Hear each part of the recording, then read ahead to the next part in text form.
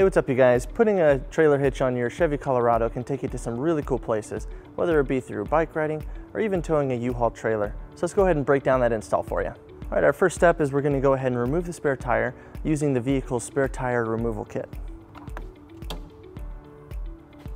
All right, next, right above where the spare tire was, there is a center bracket that we'll remove by taking out these 4 bolts, and we'll be using a 13mm socket.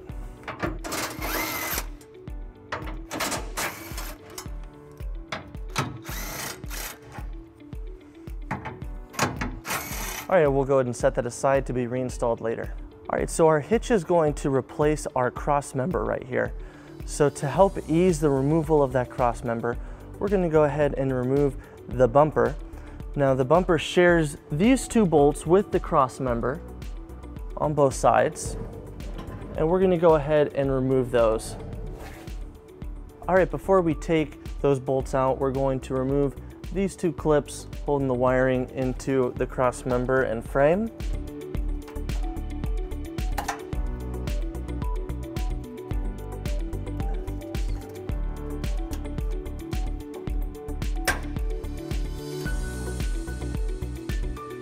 And then we'll remove this harness by pulling on the red locking tab.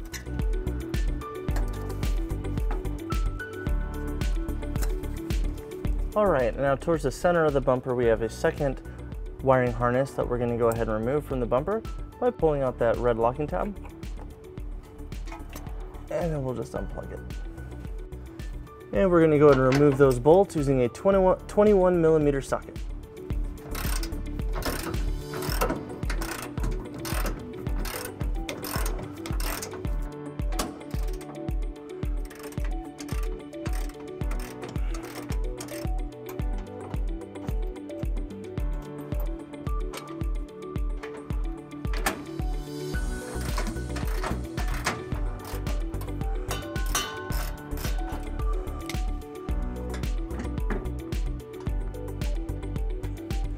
Now we're going to remove the last bolt on the passenger side, but we're going to leave it loosely in at the very end to help support it as we take off the bumper.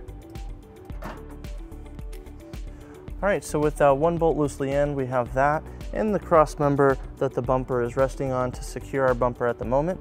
So we're going to go ahead and hold on to it at the center, and we're going to reach up and take out that side bolt. And with that bolt out, we'll hold it at the center and we'll remove our bumper.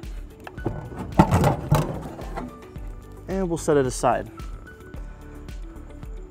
All right, our next step is to take out the 2 bolts on the bottom of each side, and that will allow us to remove the cross member. And we're going to go ahead and remove those bolts using a 21mm socket.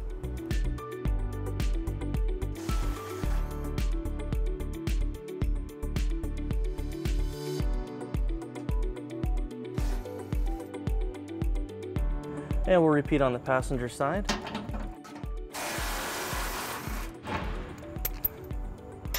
And before we take off this last bolt, we'll want to make sure that we are supporting it, as it will drop once it comes out.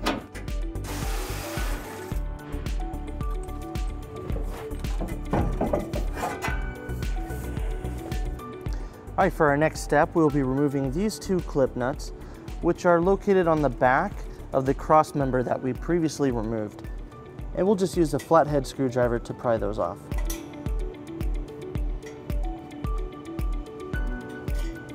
All right, and we do recommend that you get an extra set of hands to help support the bumper.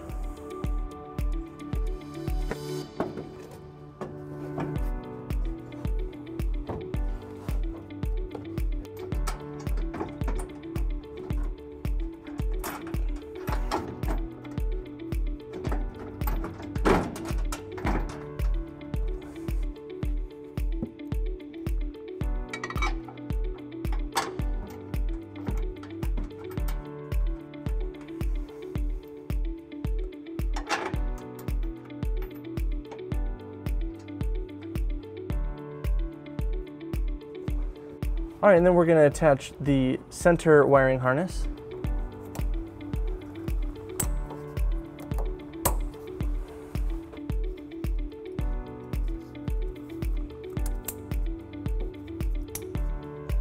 All right, now we're going to go ahead and raise our hitch into position, lining up the 2 bottom weld nuts with the holes on the hitch. And we're going to be using our U-Haul exclusive hitch jack. If you don't have a hitch jack, we do recommend that you get an extra pair of hands. That way you don't accidentally drop it and cause damage to yourself or the vehicle. All right, now on the passenger side, we're going to start by taking the existing bolt and threading it into the 2 bottom weld nuts.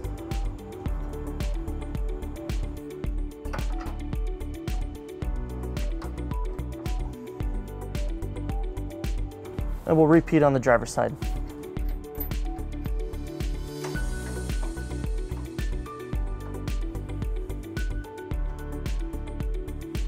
All right, now with all of our bolts in place, we're going to go ahead and torque them following the manufacturer's instructions, and we're going to use a 21mm socket to tighten those up.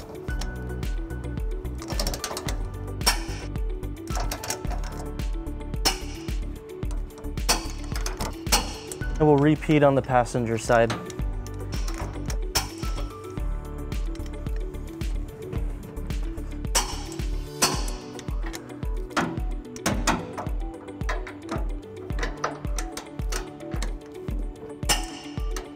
All right, right behind the hitch receiver, we're going to go ahead and take our clip nuts that we removed, and we're going to install them onto the hitch.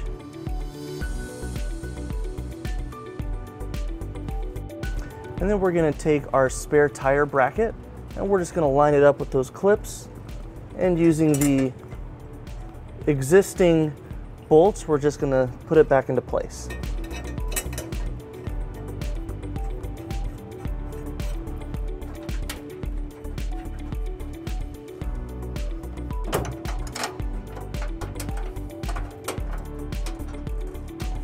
And then we'll go ahead and tighten them down using a 13mm socket.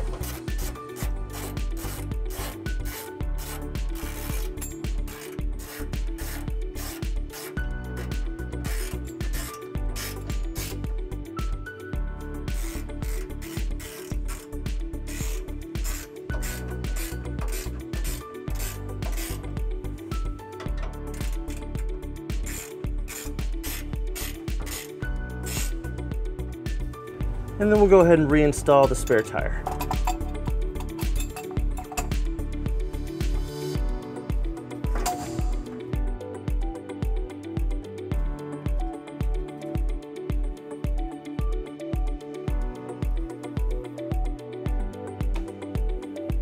All right, we went ahead and pulled the car down onto level ground to show you some measurements for your hitch accessories.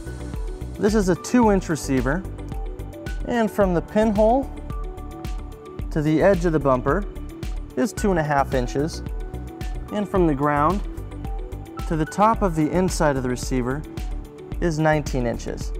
That way you know what size of the ball mount height or what vertical post will work best for your bike rack.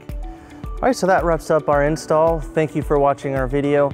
For more information, you can visit your closest U-Haul Hitch Center or visit us at uhaulhitches.com.